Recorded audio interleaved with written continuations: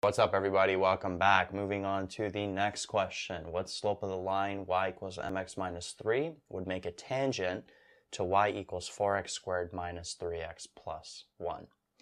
Now, this question's a little bit unique. We haven't done one like this yet. If you remember a couple videos back, when a line is tangent to a quadratic, right? So we have a line here, and they're saying they want the line to be tangent to this quadratic.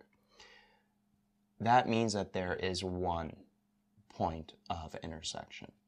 I mentioned that in a few videos back. So if you have quadratic like this, a tangent line would look something like that. It's just hitting that quadratic at one point. Or it could look maybe something like that. Or the quadratic could be facing down. But whenever you see tangent, when a line is tangent to a quadratic, it means there's one point of intersection. So how do we do this question? How do we figure out a slope m that would make this line and this quadratic only have one point of intersection, make this line tangent to that quadratic?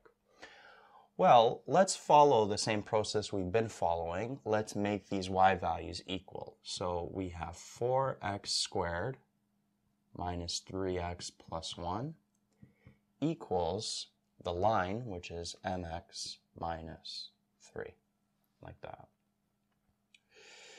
So from here, let's bring everything over to one side. So I'm going to take everything from the right side, bring it over to the left. So we'll have 4x squared minus 3x. This mx comes over, so that becomes minus mx. And then this negative 3 comes over, so we'll have 1 plus 3, which gives us 4. And that's going to equal 0. And then from here, notice that we have a negative 3x, negative mx, so we can actually factor out an x out of both of these. And we would have something like, let me put the x in front. We'd have negative 3 minus m plus 4. If you remember, we're just trying to get this into a quadratic type of form. And then this x here, instead of putting it in front, I'm going to put it right here. So I'm going to rewrite this. Negative 3 minus m x. So from here, notice this is a quadratic equation. The a value is 4. The b value is this entire bracket, this entire expression, negative 3 minus m. And the c value is 4 as well. Right? Does that make sense? So if there's only one point of intersection, then that means that this quadratic is only going to have one solution. And if a quadratic equation has one solution, what does that mean? That means the discriminant, which is equal to b squared minus 4ac, has to equal 0. Right? If a quadratic equation has one solution, it means the discriminant, the value of the discriminant for that quadratic is equal to 0. If it's greater than 0, there's two solutions. If it's less than 0, there's no solutions. But we want one solution. We want one point of intersection. So we know the discriminant has to equal 0. Well, what we can do is we could take the a value, the b value, the c value, plug it in for the discriminant, make it equal to 0, and then we could solve for m. We're just going to have one variable left.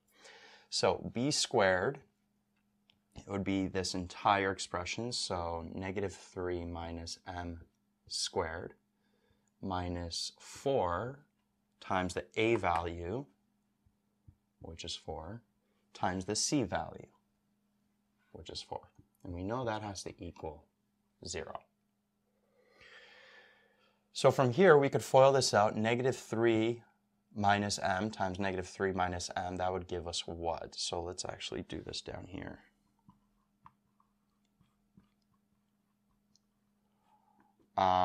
Negative 3 times negative 3 gives us positive 9. Negative 3 times negative m, that gives us positive 3m. Negative m times negative 3, that gives us positive 3m as well. Then negative m times negative m gives us positive m squared. right? So this here would be this expression. So it would be 9 plus 3m plus 3m plus m squared. And then negative 4 times 4 times 4, that gives us negative 64. And that's going to equal 0. Erase this here. So from here, let's just collect like terms. So the m squared, let's put that in front.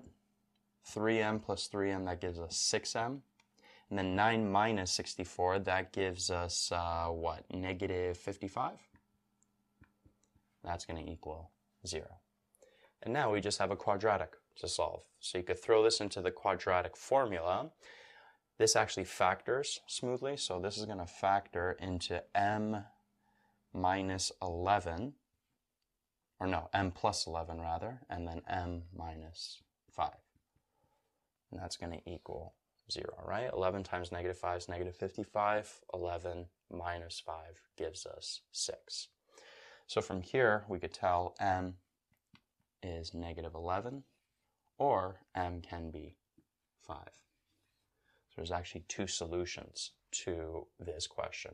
So if the slope of this line is either negative 11 or 5, then this line and this quadratic are only going to have one point of intersection. The line's going to be tangent to that quadratic. And you can actually try it out if you want. You could actually plug in negative 11 here, find the number of points of intersection between this line and that quadratic. You'll get one solution. Or you could plug in 5 for m, do the same thing, find the points of intersection. You'll only get one solution. Right? So the trickiest part was probably here, knowing that we have to make them equal, bring everything to one side, and then factoring out an x from both of these expressions, putting it in front. So then we have an expression for the b. And then the a was 4, the c was 4, discriminant is 0, and then we solve for